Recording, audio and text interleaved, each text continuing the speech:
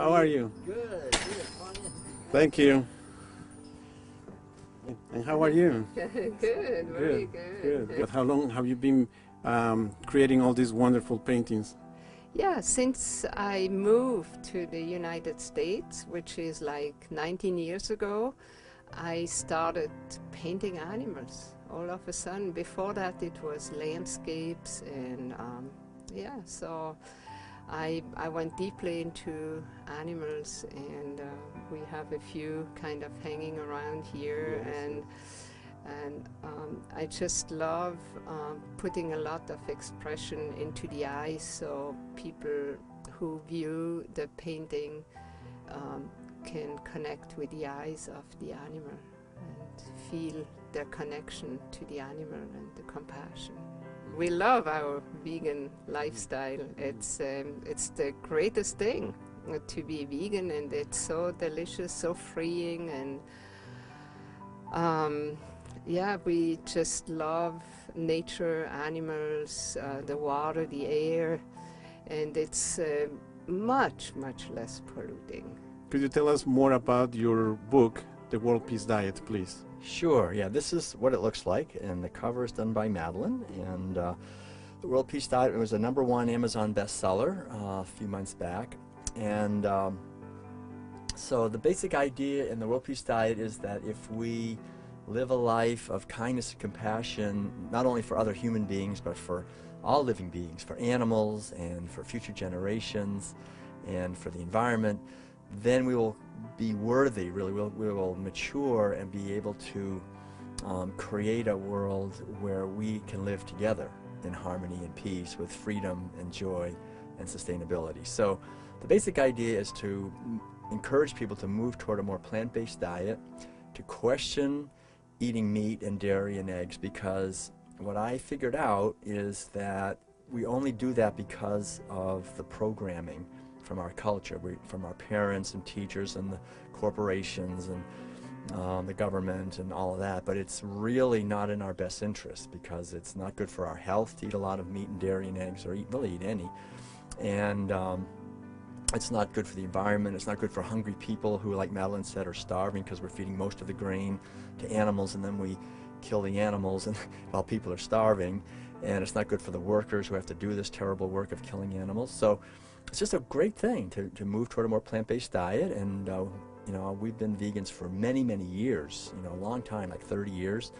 And it's just a great way to live. It's much smaller environmental footprint, which is a big thing for us. We have solar panels on the roof, and we try to live with a very small eco footprint, so that we're not harming the earth and using a lot of water, using a lot of energy, using a lot of land, creating a lot of pollution. We try to, you know, Americans, we use so much land and water and pollution, and we really destroy the earth and destroy the lives of other human beings and animals, because we are big consumers. We're consuming, and eating meat and dairy is the biggest, worst consuming thing anyone can do. It's the worst thing for the oceans, for the rainforests. You know, we go down and visit in South America, and we see how the rainforests are getting cut down and the forests are being cut down. And we travel all over this country, you know, slowly moving around, and we see how forests have been cut down here to grow huge monocropped fields of corn and soybeans that are polluted. They're genetically engineered. They're sprayed with pesticides, herbicides, fungicides, and all kinds of toxic fertilizer and so forth, and then fed to animals. And this kills the birds and the fish and the wildlife and the insects, and pollutes, and all the sewage is very polluting. So it's a very crazy system. I mean, it makes no sense. It's really insane, actually, what we're doing. We're cutting down over 1 acre per second of rainforest to grow grain to feed animals while people are starving, and destroying, and we're making whole species go extinct. You know, right now we're losing many, many species every single day because we're cutting down rainforests and destroying habitat, and the oceans are being completely depleted of fish, because we're not only catching fish for people, but we're catching fish to feed all these animals. You know, cows are eating as much fish as human beings are, to make them fatten up and also to make them give more milk. So it's a system that makes a lot of money for a few people, and makes people quite unhealthy, which again makes money for the pharmaceutical industry and other large corporations, but it's not healthy for us and for animals and for future generations. And the beauty is any one of us can question this and find out, go on the internet or just do your own research, read the World Peace Diet, look at Madeleine's paintings, and look at the animals and see these animals are not just things, they're not just objects that are pieces of meat, they're actually beings, dogs, cats, horses, humans. I mean, we're all cows, chickens, and we're all animals in a sense that are living on this planet, and they have feelings also. And have feelings, right? They have feelings and have yearnings and can suffer. So we know we wouldn't want to have done to us what we're doing to them. Exactly. So that's, I think, the key. And we find it's just a beautiful thing for people, for relationships. We find people when they go vegan, they're more loving, they get along better, they're less irritated. It's just a much more peaceful way to live. You have a house in Vilcabamba, Ecuador. So could you let us know, I'm from Ecuador, so I'm very excited about and curious about what you have to say about that specific area that have scientists, scientists travel from all over the world to try to find out the secrets of this longevity. So right. could you tell us? Well, just briefly, Vilcabamba, we heard about it because of that, and because we have some family members that have moved down to Ecuador. But we found out about it in Vilcabamba because it's very famous. It's this little valley, people probably don't know, in the southern part of Ecuador near Peru, where people seem to live over 100 years old and for a long time. And so they think it's a combination perhaps of the beautiful water that comes from the Andes Mountains. It's got lots of minerals that are very healthy in the right proportion, and the people are also breathing very healthy air. There's the trees are really good, and they're living lives that don't have a lot of stress. And really, especially before the Western corporations came in, like Coca-Cola now unfortunately comes in and brings a truck every week and to Vilcabamba, but I think, so things have started changing, unfortunately, but originally, people worked hard, they gardened, they were farmers, they lived simple lives, they grew their own food, they ate their own food, they didn't need any money, they didn't need to buy anything, they were happy people living simple lives with strong communities and grew their own food, and it's a very nice climate. It's about 5,000 feet, so it's in the 70s year-round, and I think just being happy and having a strong community connections is really what it is to be a human being. I mean, why are we here? We're not here to fight and achieve and compete. We're here, I think, really to do in many ways what they were doing, which is to have good families and grow our own food and be creative. And so I think there's something for us to learn from that example. Well, I think it's very telling that most people, when Madeleine and I talk about this, we can talk about how important it is to have peace. Everybody goes, yes. How important it is to be kind and compassionate to others. Everybody goes, yes, yes. Then we say, and we shouldn't be harming and killing animals and eating them for food. And they go, don't talk about that. So people are basically, and I understand it, we're so indoctrinated and programmed to think that animals are just put here by God for us to eat, that we don't think that there's any karma in our violence. But there is. I mean, every spiritual teacher has acknowledged that when you harm a sentient being, you harm yourself more than you harm them, because we have to harden ourselves and disconnect from our natural compassion, and we create whole systems of violence and domination that not only harm the animals, they harm us. We create psychological suffering and all kinds of diseases and cultural violence that goes along with it, inequality and exploitation and oppression of women and of other people, of ecosystems, of other nations.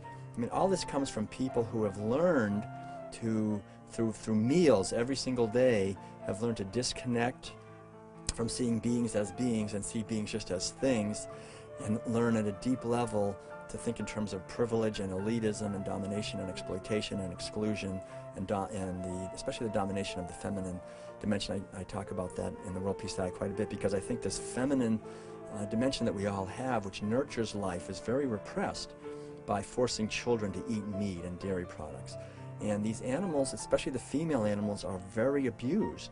But we don't, we cover it up, but anyone can go on the internet and just look at some of the undercover videos, and see what happens to cows on dairies, to hens on egg production facilities, to pigs on, these factory farms for meat. And there's no way to kill an animal humanely. I mean, it's all violence.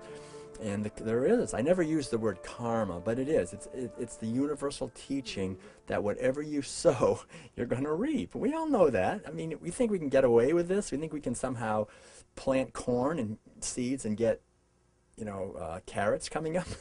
It's not going to happen. We're planting violence and misery. It's a law, yeah. Back. Right, it's a law. I mean, it's, we should grow up, I think, and realize that. So what do you think about the same subject? Yeah, I think Will tells it really right, poignant, really. I think it's so sad to go out there and see the rivers polluted, because we love to swim, and fish have the right to have clean water to swim around and not to die because of pollution, and to have clean air and everything. And we can really change. We can change our habits of eating and get this beautiful earth back with all its health. Right, and I think also what Madeleine is saying is that there's, it's possible, but there's a sense, I think, of healthy urgency. It's healthy. I mean, if we see the world being in many ways destroyed environmentally, we see the economic systems that are so unhealthy that we have so many people just literally starving or right on the edge of existence, while others have so much more than they know what to do with, that and we see species going extinct and this kind of devastation, that it's a sense of being alive and healthy. We don't have to be angry and fight people, but to just encourage each other to question what we've been doing and to do something positive. And that's why I love vegetarianism and vegan, especially veganism, because it's not so much about criticizing. It's not about criticizing. It's about doing something positive. It's about being loving and kind and compassionate and caring and healthy and living a life as a celebration and being joyful and looking. What it really is, I think, essentially is radical inclusion. It's saying I'm no longer going to exclude anyone from the sphere of my kindness and compassion and concern. And that's all it is. It's just saying I'm going to include other human beings, hungry people, all animals, future generations, all beings within the sphere of my compassion. And we find that when we live that way, it's not only better for others, it's really better for ourselves. I mean, we are much happier when we're living that way, and we feel more connected to the beauty of this earth. And the more we do it, the more we just love life and love all animals and all people. And love is ultimately the only power. And the revolution that we're yearning for is a revolution of love. And veganism is nothing to be proud of. It's not anything, we're not in any way any better than anyone. It's basically just coming home to our own heart and looking with eyes that see beings rather than seeing things. We're taught by our culture to see a thing. We see a pig, we say, oh, that's a piece of meat. That is a very violent seed that's planted in us ritually by being, eating bacon and ham and cheese and eggs. So we have to question that and see a being when we see a being, and then we naturally respect and love them, and then we have respect for ourselves. We have to treat everyone with kindness and respect. Yes, I always said that love is the answer. Love is the answer. That's it. And veganism is just love in action. Living love. Living love. Living love. I like that. Yeah. You are a composer also. Right, yes. Yeah. I play the piano and do a lot of concerts. Every weekend I do a concert, a piano concert. These are the CDs over here, you can see them. So yeah, and Madeleine's an artist, and she paints right here, and we do art and music as well as lectures and courses. Yeah. Now let me ask you something. Who does the cooking? I do the cooking, and Will does the booking. Oh, good. So he books our events. We take out the map, and and we look where we are and where we like to go. We go south in the winter and north in the summer. So we look how we like to tour around, and we book everything like about 6 months in advance. I'm very curious about how do you harness the power of the sun in order to lower your footprint here in your mobile home. Right. Well, we have basically on the roof of our RV, we have solar panels. We have one really big one, which is the same as two, and then we have two, and then we have three more. And then we have another one that we can set up outside. If we happen to be in a shady area, we can put it out there. So we have basically the equivalent of about 5 to 6, really 6 solar panels, like 80-watt solar panels. And those all come in, the energy from those come in to this system up here, which is a regulator.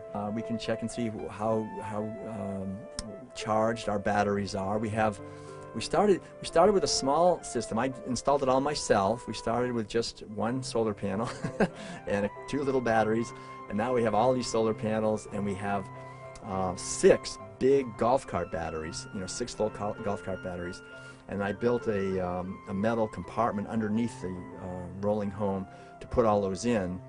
And so the energy basically just comes in through the regulator down into the batteries, and then from that we can run everything in here. We can run all the lights, we can run the water pump, we can run the piano and the computer, the Vitamix blender, whatever we need to run, we can run with that. So it's a very small footprint because the electrical energy comes from the sun, and then the amount of water we need is very small too. We have 2 40-gallon tanks, and we just fill those up, once or twice a week, and that, so then when we turn the faucet, some water comes out. It's kind of like. Do you filter that water? And we filter it when it comes in, and then we have another special filter for the drinking water. Yeah. So Is there any special filter or any commercial filter? It's a regular commercial filter that is a good one, because we're traveling, and so we don't know we get water from everywhere, So it gets out the heavy metals and the fluoride and everything, whatever we can get out, we try to get that out. So, but the good thing is we don't use very much water, and we don't use very much electricity.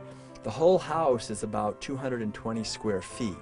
It's not that big, but it's really nice for us. We live, we're very happily, we're living in here now for 16 years. We can spend quite a bit of time outside because, pretty soon we'll be in Florida where it's really warm and we're outside. And then in the summer, we're somewhere in the north where it's not too hot. So even though we have an air conditioner, I hardly ever use it.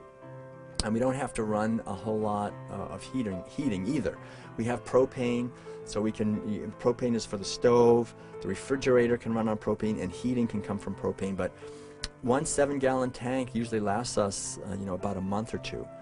So we don't use very much for that either. So it's a great way to live. We found, if you do it this way, a small footprint combined with Madeleine creating the great meals that are all plant-based meals, so we don't have any waste there. And it's a really very efficient way to live. And we grow our own sprouts now too. So we have sometimes we've grown herbs and things like that, but we do grow a little bit of our food. From yesterday, I saw a flyer about some healthy recipes that you were giving away, yes. And you talk about the colors also. Yeah. That's important. Yes. Why the colors are important on your food? It's important. I think it's beautiful. I'm kind of living Very for nice. beauty. Yeah. Yes, beauty is my main thing. Everything. Paint the meal. Paint the meals. And it's like for the person who eats the meal, it just appears differently than if it's all a brown mush kind of thing. So, and even if it's just beans and rice, one can put a little parsley, a little red pepper, or a little yellow squash or something, and make it really beautiful. And I think colors, they're created because they mean something, whatever it means to the different person. It's important that it tastes good.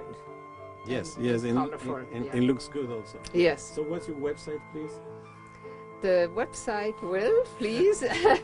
Just my name, Will, W-I-L-L-T-U-T-T-L-E, willtuttle.com or worldpeacediet.com or worldpeacediet.org.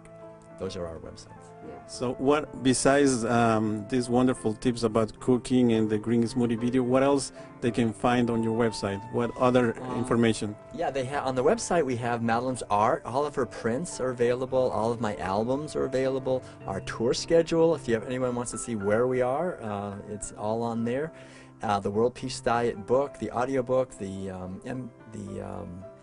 e-book, you know, all the World Peace Diet articles that I've written, videos of lectures that I've given, and videos of some of Madeleine's cooking, and also a link to our World Peace Diet Mastery Program and our World Peace Diet Facilitator Training.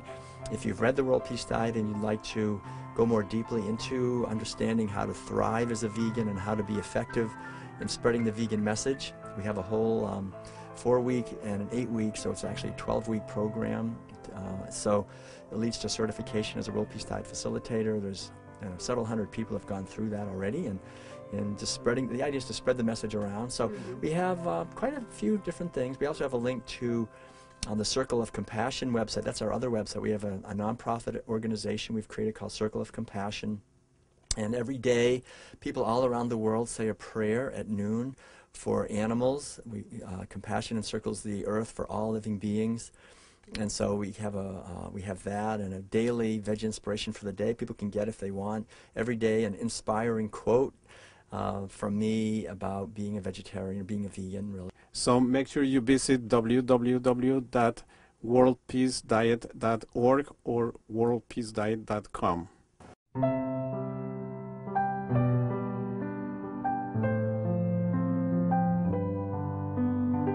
Yeah, this is where I create music.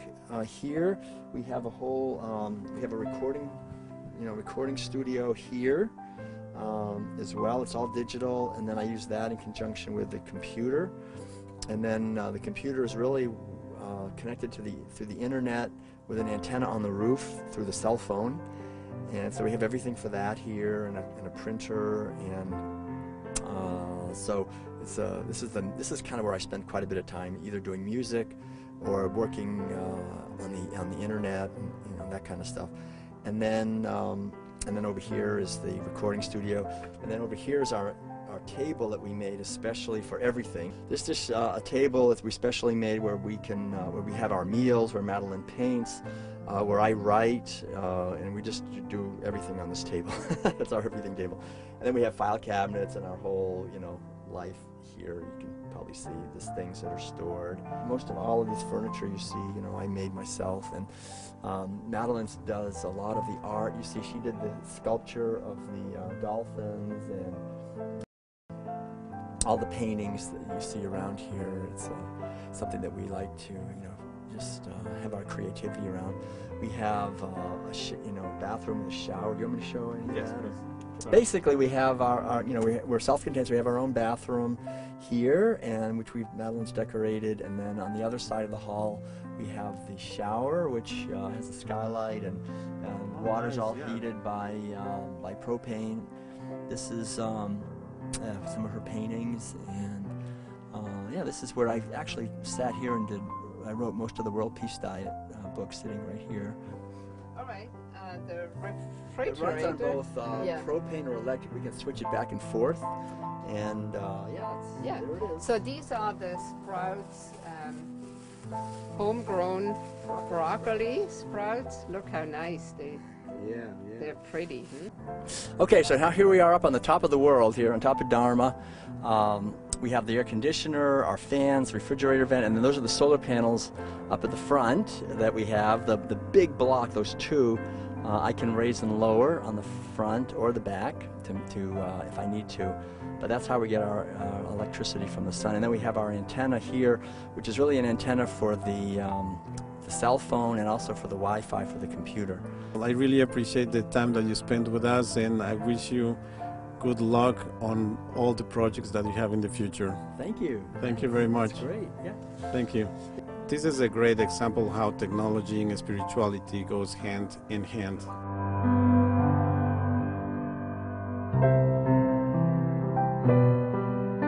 This is Jorge Mera, the producer of the show. Thank you for watching. And for more information, go to our website, www.healthyfoodhappyyou.com. See you next time.